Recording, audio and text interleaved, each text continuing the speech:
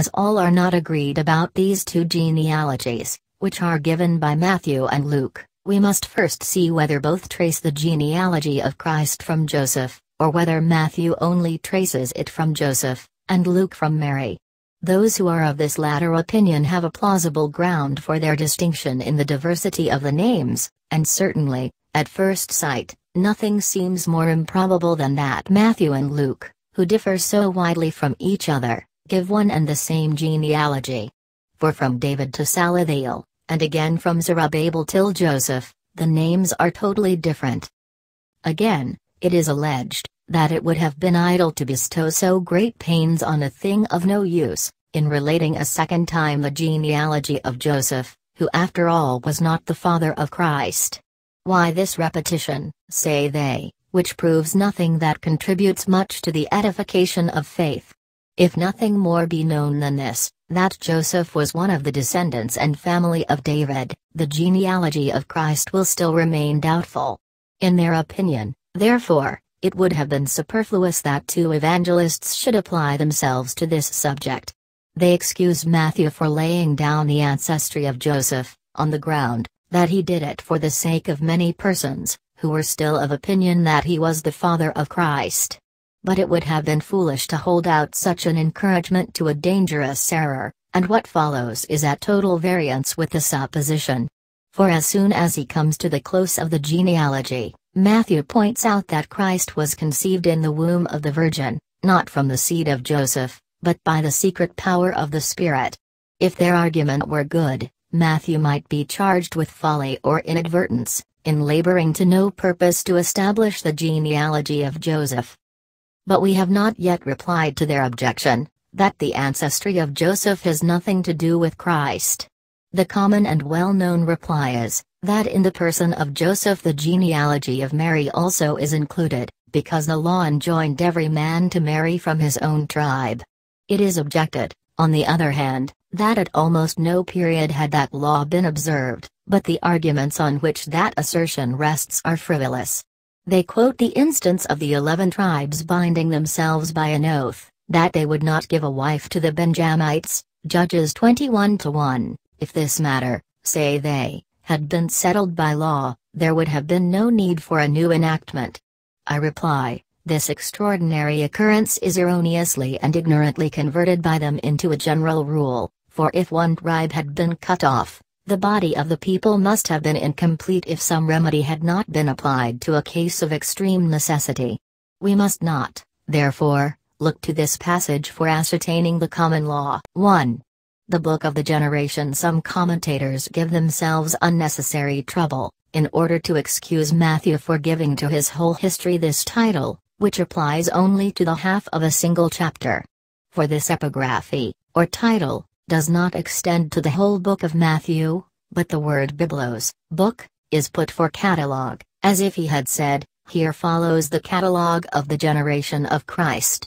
It is with reference to the promise, that Christ is called the Son of David, the son of Abraham, for God had promised to Abraham that he would give him a seed, in whom all the families of the earth should be blessed. Genesis 12:3. David received a still clearer promise, that God would establish the throne of his kingdom forever. 2 Samuel 7:13, that one of his posterity would be king as long as the sun and moon endure. Psalm 72:5, and that his throne should be as the days of heaven. Psalm 89:29, and so it became a customary way of speaking among the Jews to call Christ the Son of David.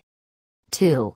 Jacob begat Judah and his brethren, while Matthew passes by in silence Ishmael, Abraham's firstborn, and Esau, who was Jacob's elder brother. He properly assigns a place in the genealogy to the 12 patriarchs, on all of whom God had bestowed a similar favor of adoption.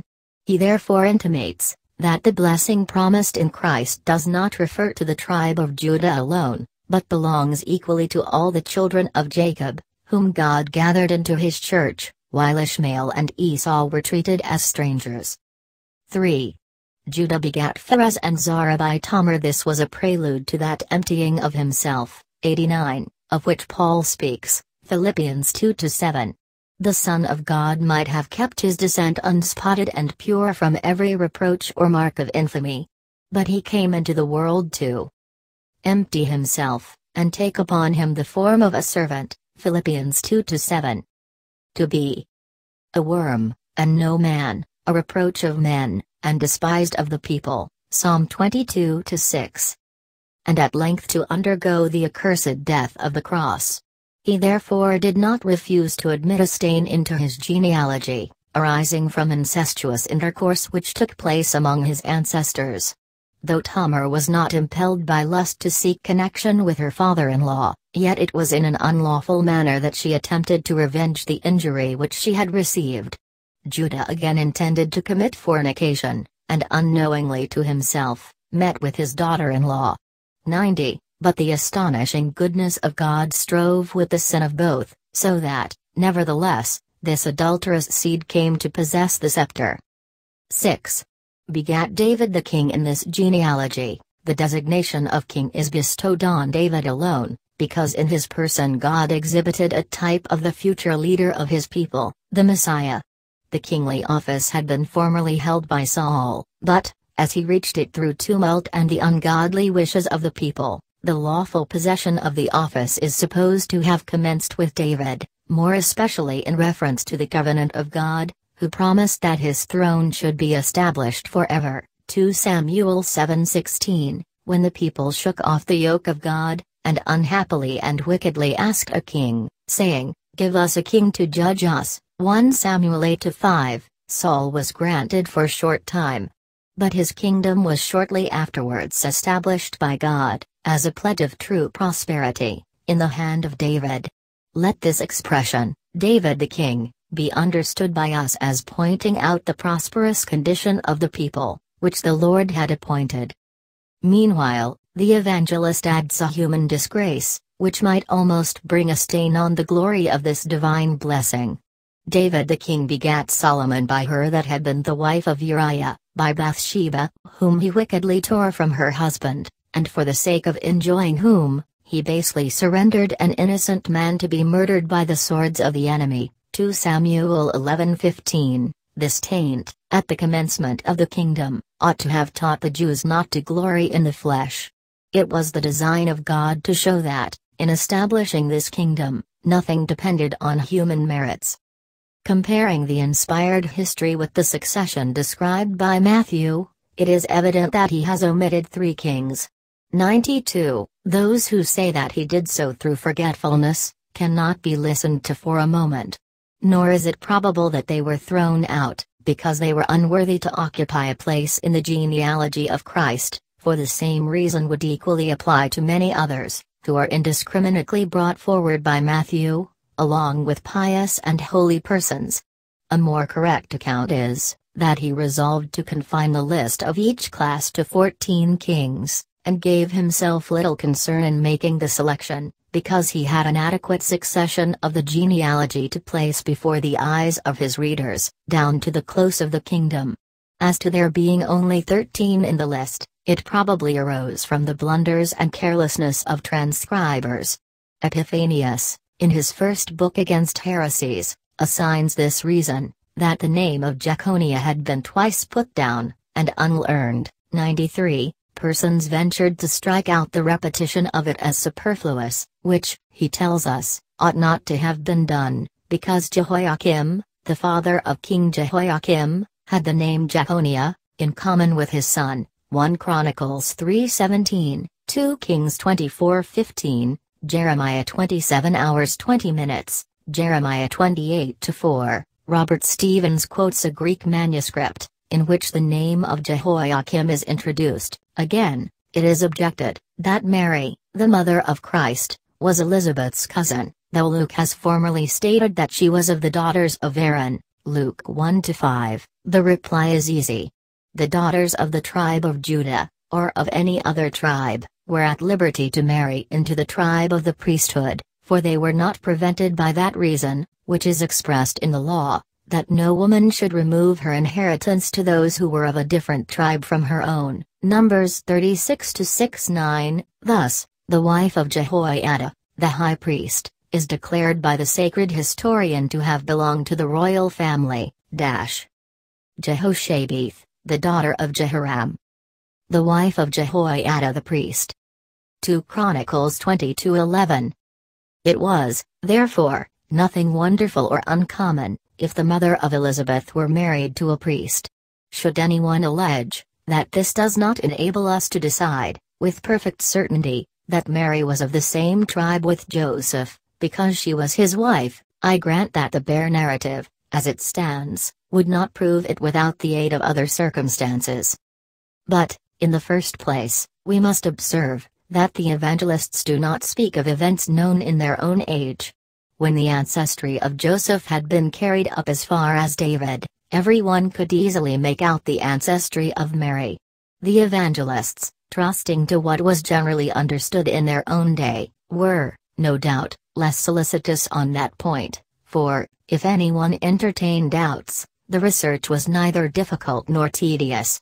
85. Besides, they took for granted that Joseph, as a man of good character and behavior, had obeyed the injunction of the law in marrying a wife from his own tribe.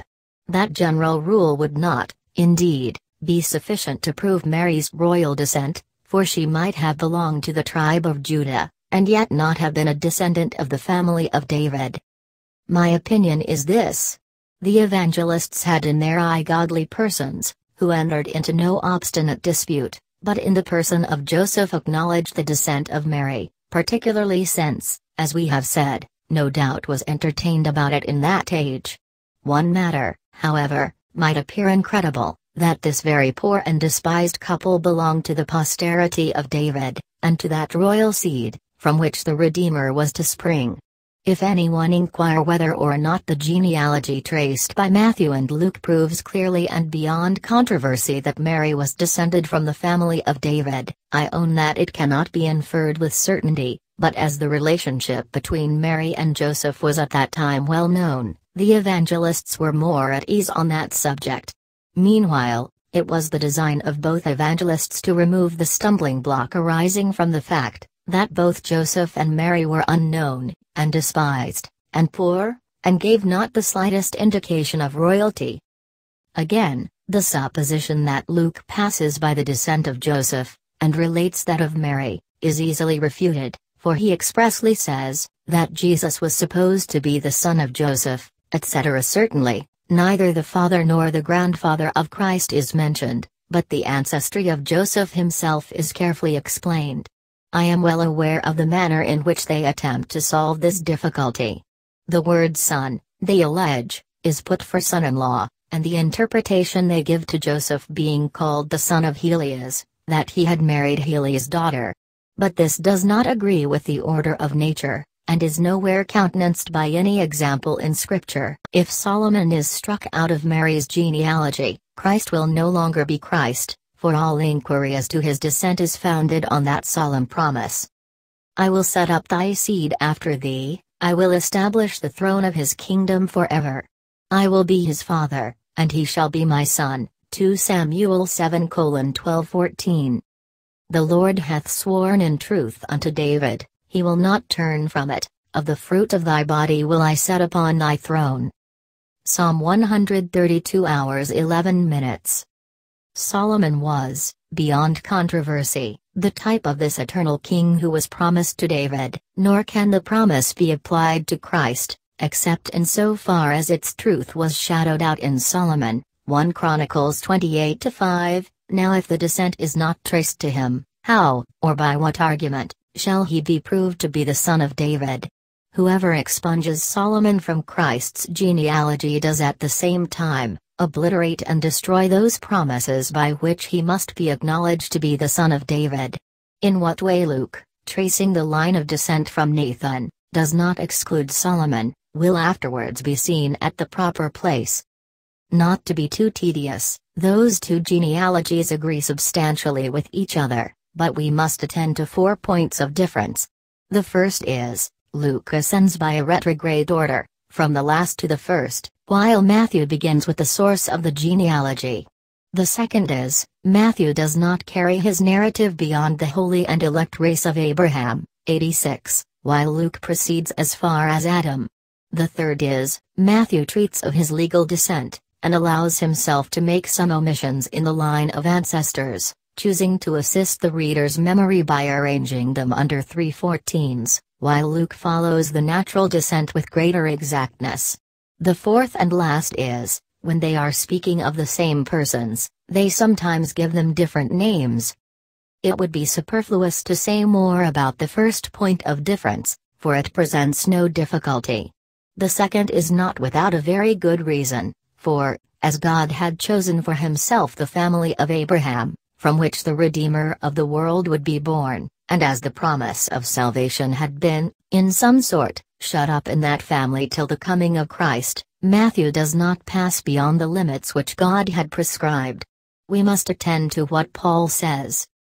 That Jesus Christ was a minister of the circumcision for the truth of God, to confirm the promises made unto the fathers, Romans 15:8. With which agrees that saying of Christ, salvation is of the Jews, John 4:22, Matthew, therefore, presents him to our contemplation as belonging to that holy race, to which he had been expressly appointed. In Matthew's catalogue we must look at the covenant of God, by which he adopted the seed of Abraham as his people, separating them, by a middle wall of partition, Ephesians 2:14, from the rest of the nations. Luke directed his view to a higher point, for though, from the time that God had made his covenant with Abraham, a Redeemer was promised, in a peculiar manner, to his seed, yet we know that, since the transgression of the first man, all needed a Redeemer, and he was accordingly appointed for the whole world. It was by a wonderful purpose of God, that Luke exhibited Christ to us as the son of Adam, while Matthew confined him within the single family of Abraham. For it would be of no advantage to us, that Christ was given by the Father as the author of eternal salvations, Hebrews 5-9, unless he had been given indiscriminately to all. Besides, that saying of the Apostle would not be true, that Jesus Christ is the same yesterday, and today, and forever, Hebrews 13-8, if his power and grace had not reached to all ages from the very creation of the world. Let us know, therefore, that to the whole human race there has been manifested and exhibited salvation through Christ, for not without reason is he called the son of Noah, and the son of Adam. But as we must seek him in the Word of God, the Spirit wisely directs us, through another evangelist, to the holy race of Abraham, to whose hands the treasure of eternal life, along with Christ, was committed for a time, Romans 3-1. We come now to the third point of difference. Matthew and Luke unquestionably do not observe the same order, for immediately after David the one puts Solomon, and the other, Nathan, which makes it perfectly clear that they follow different lines. This sort of contradiction is reconciled by good and learned interpreters in the following manner. Matthew, departing from the natural lineage, which is followed by Luke, reckons up the legal genealogy. I call it the legal genealogy, because the right to the throne passed into the hands of Salathiel. Eusebius, in the first book of his ecclesiastical history, adopting the opinion of Africanus, prefers applying the epithet legal to the genealogy which is traced by Luke.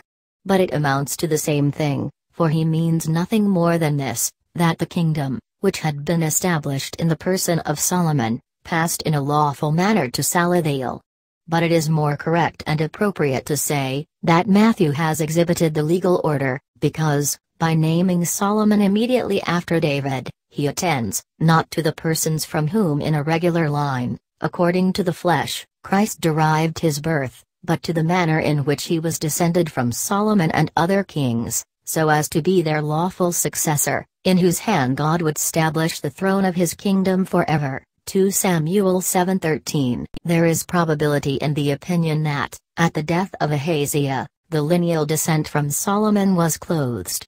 As to the command given by David, for which some persons quote the authority of Jewish commentators, that should the line from Solomon fail, the royal power would pass to the descendants of Nathan, I leave it undetermined, holding this only for certain, that the succession to the kingdom was not confused, but regulated by fixed degrees of kindred. Now, as the sacred history relates that, After the murder of Ahaziah, the throne was occupied, and all the seed royal destroyed by his mother Athaliah. 2 Kings 11:1. It is more than probable that this woman, from an eager desire of power, had perpetrated those wicked and horrible murders that she might not be reduced to a private rank, and see the throne transferred to another. If there had been a son of Ahaziah still alive, the grandmother would willingly have been allowed to reign in peace, without envy or danger, under the mask of being his tutor. When she proceeds to such enormous crimes as to draw upon herself infamy and hatred, it is a proof of desperation arising from her being unable any longer to keep the royal authority in her house. As to Joash being called the son of Ahaziah, 2 Chronicles 22:11, the reason is, that he was the nearest relative, and was justly considered to be the true and direct heir of the crown. Not to mention that Athaliah, if we shall suppose her to be his grandmother, would gladly have availed herself of her relation to the child. Will any person of ordinary understanding think it probable that an actual son of the king could be so concealed by Jehoiada the priest, as not to excite the grandmother to more diligent search? If all is carefully weighed, there will be no hesitation in concluding that the next heir of the crown belonged to a different line. And this is the meaning of Jehoiada's words. Behold, the king's son shall reign, as the Lord hath said of the sons of David. 2 Chronicles 23:3. He considered it to be shameful and intolerable, that a woman, who was a stranger by blood, should violently seize the scepter, which God had commanded to remain in the family of David.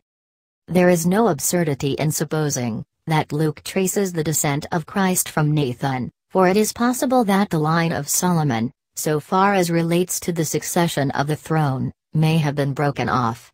It may be objected that Jesus cannot be acknowledged as the promised Messiah, if he be not a descendant of Solomon, who was an undoubted type of Christ, but the answer is easy.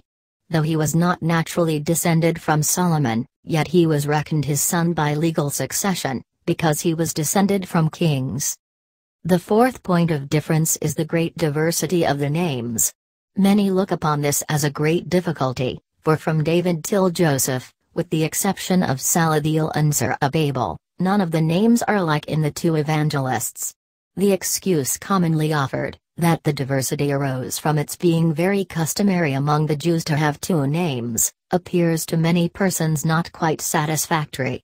But as we are now unacquainted with the method, which was followed by Matthew in drawing up and arranging the genealogy, there is no reason to wonder if we are unable to determine how far both of them agree or differ as to individual names.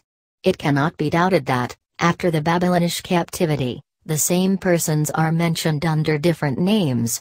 In the case of Salathiel and Zerubbabel, the same names, I think, were purposely retained, on account of the change which had taken place in the nation, because the royal authority was then extinguished.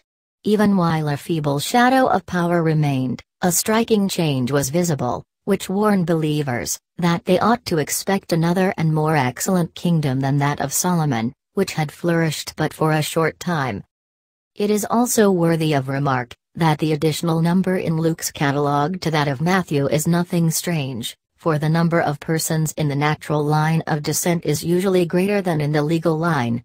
Besides, Matthew chose to divide the genealogy of Christ into 3 departments, and to make each department to contain 14 persons.